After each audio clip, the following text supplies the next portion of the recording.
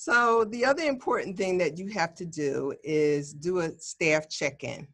Let's be realistic. You will have staff that are not ready to return to work for a number of reasons. But now that you have a sense of how many children by age will be returning and when, you can plan how many staff you will need. Again, staff need to know what the game plan is, what the expectation will be, and how you plan to keep them as well as the children as safe as possible. Let's face it, in the end, you might even have to hire new staff. So one of the things that I think we need to do a check-in on is how staff are feeling. This is something that I do in my own agency. On 1 to 10, how are you feeling today? Are you feeling good? Are there some challenges? Are you anxious?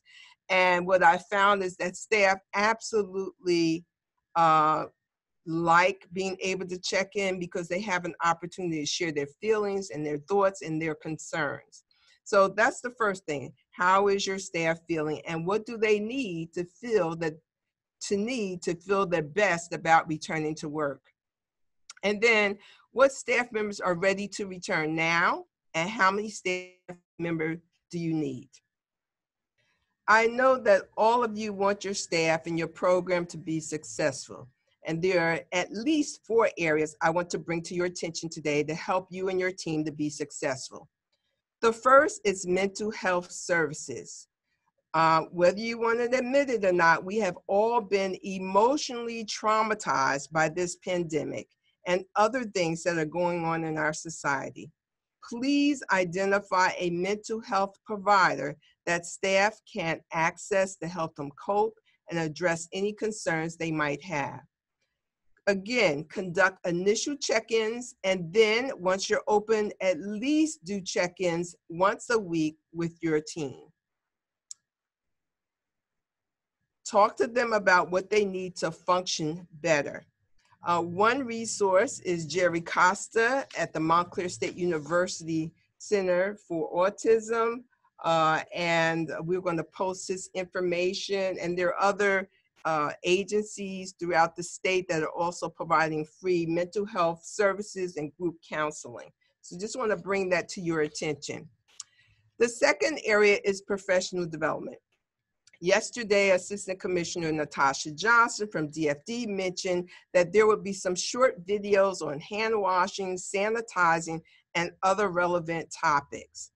My colleagues and I at the local CCR&Rs are available to assist you with some of your training requests as well, and I ask that you reach out to your R&R. If you have staff that have not participated in the required health and safety training, I urge you to have them to sign up for that training right away. And then lastly, there are child care health consultants in the state of New Jersey that are poised and ready to provide assistance with staff development and other services if you need them. So please reach out to these groups. The third thing is PPE supplies. So we know we need gloves and face masks and booties and smocks and thermometers and cleaning supplies. Your staff must have those things to work well and to be safe. So you have to focus on purchasing those supplies as soon as possible. And then lastly, new policies and procedures. There needs to be a thorough understanding of what the OOL requirements are and how to implement them effectively. And I just want to reiterate, OOL is there to support you and explain things as necessary. So let's use that resource of the inspectors to help you figure out how you can implement these new policies and procedures.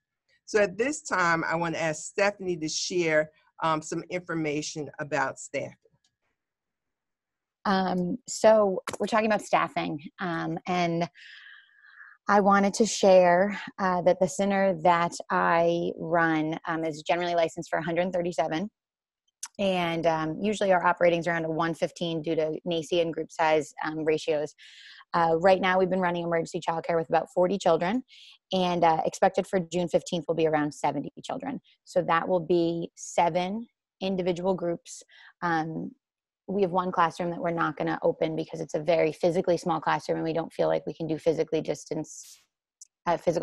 distancing in there in a safe way. We are in the pre-COVID days, we would have about 4 teachers open with us at 7 a.m., which is our operating hours are 7 to 6 with extended day till 6:45. We generally have 4 staff, maybe 3 teachers and 1 administrator. Moving forward, we're going to have between 10 and 11 staff people at 7 o'clock. And that is because each room is going to have 1 teacher, because you cannot combine rooms at the start or the end of the day. We are going to need 2 people out at the front receiving children outside of our building, and then at least 1, if not 2, individual teachers in addition to classroom staff running the children from the front of the building to their classroom. I did see a question come up about parents and other visitors in the building. The guidelines read are no parents, no visitors in the building. So a couple of things that you really have to think about. Obviously, go through that checklist that your licensor sent you. Go through the health and safety requirements from May 29th and really double check that you're following all of the protocol as you create your staff schedule. But you definitely need to consider that groups cannot combine at the start or the end of the day. Because of that, we are not offering extended day at my program.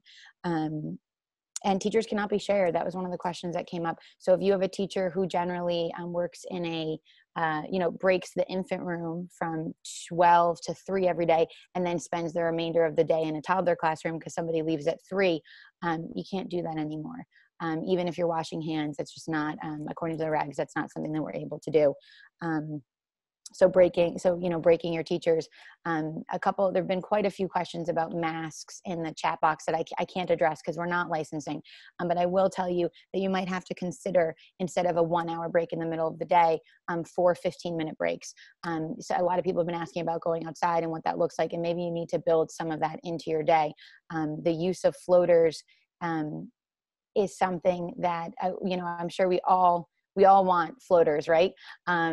As many as we can have, but in this situation, we have to be really cognizant because they want to be able to backtrack should there be potential, exposure or a positive case. Somebody asked about ratios. The ratios are 10 children. There are not requirements on how many adults can be in that classroom. In terms of ratios, obviously, our regular operating license ratios do stand true in this situation. So if you've got for an infant room of a 1 to 4 ratio, if you can only have 10 infants, then you need 3 staff people. I mentioned no visitors in the building. Somebody asked about therapists. Yeah, that includes therapists. Right now, the only adults who can be in the building outside of your staff are Office of Licensing and emergency personnel. And that includes volunteers as well. So any kind of special events or volunteers that you would be running to help support your program, we have to put that on the back burner right now. I mentioned about how many staff people that my program is needing right now to run throughout the course of the day. And it's a challenging puzzle to piece together, but we certainly are looking at more, we're not gone are the days of traditional 8-hour shifts, unless your center is running just for 8 hours every day. So we're looking at being a little bit more creative to ensure that groups, are covered with appropriate ratios for sure. I see some questions in the chat box that are pertinent to what I'm saying, so I am going to try to address them. You can have 1 teacher in a room, yes. If you are in, an age group that only has the need for one teacher in the classroom. But if you don't have bathrooms in the classroom, and you don't have just one person who's going to break that room when that teacher needs a break, you have to be really cognizant of potential cross-contamination. That's really where this protocol has come from. So the things that I would urge everybody as you consider reopening, is to create a mock building. Let's say you've got 5 classrooms, you've got 10 classrooms, however many classrooms you're going to open, know that the max is that you're going to have 10 kids in that classroom, and then try to figure out how many staff you're going to need day to day. And if your hours are more than 8 hours a day, you got to figure out how you're going to cut that without using a staff person in more than one room. For me, I've been using a combination of an Excel spreadsheet and an enormous whiteboard that I just move sticky notes from one place to the next. And knowing, I think the big positive for me as we reopen, yes, we are going to need more staff than we've needed in the past, But I think about the positive as how many staff we get to give their jobs back, and also how many parents and families we're affecting by providing quality, consistent care for all of our families. Early childhood educators know that children learn best in small group and one-on-one experiences where they build relationships with their caregivers. So it kind of took a pandemic for us to get what we wanted. Yes, there's going to be some growing pains, and we're all going to have to work together to figure this out. Thank you.